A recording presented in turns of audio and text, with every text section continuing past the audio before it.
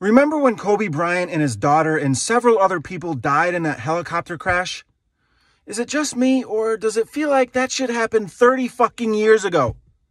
That shit happened this year, 2020, the longest fucking year ever.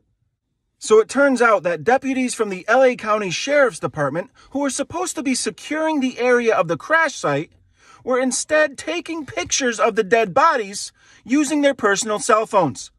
Then they shared the pictures with friends and families and uploaded the pictures to the internet. One of these deputy dickheads went to a bar and started bragging to some random lady that he was at the scene and he has these pictures. That's how cops flirt. Want to see a dead body? A bartender overheard the deputy bragging and reported him because normal people know that what they did is sick as fuck. So the story got out, and now Vanessa Bryant, Kobe's wife, is suing the LA County Sheriff's Department. When she first went to LA County Sheriff Alex Villanueva with a complaint, he told her, "Don't worry about it, I'll take care of it." But instead of investigating and firing those assholes, he told his deputies, "Just delete the pictures from your phones and you won't face any consequences." When Vanessa asked for his help in trying to remove the pictures from the internet, he said, "No, that's not our job." See, it's not just about police killings. It's about a basic lack of humanity and a complete lack of accountability. But it's also about the police killings. Alex Villanueva is the same sheriff who said that his deputy, Miguel Vega, was in the right after shooting Andres Guardado 5 times in the back. Another deputy in that same department just testified under oath that Miguel Vega actually murdered Guardado so that he would be initiated into the executioners.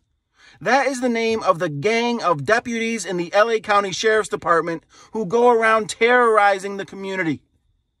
Vega wanted to be a part of the gang, and he wanted one of their matching skull tattoos. And apparently, after he murdered Guardado, him and the gang went out and did just that. And afterwards, they had a few drinks to celebrate. These are the people responsible for protecting and serving the communities. These are the people responsible for responding to deadly crashes and comforting family members of victims. Can you imagine these sick fucks offering condolences after they have snapped fucking personal pictures of your dead husband's body? Holy fucking shit. Can you imagine ever asking these fucking gang members for help with fucking anything? I wouldn't ask the LA County Sheriff's Department for help changing my fucking tire. They would probably shoot it because it's black. What the fucking hell? I would not feel safe being alone in the room with a deputy from the LA County Sheriff's Department. I would feel safer with a Blood or a Crip. No question about it. The LA County Sheriff's Department cannot be reformed. Just throw the whole fucking thing in the trash. Kobe!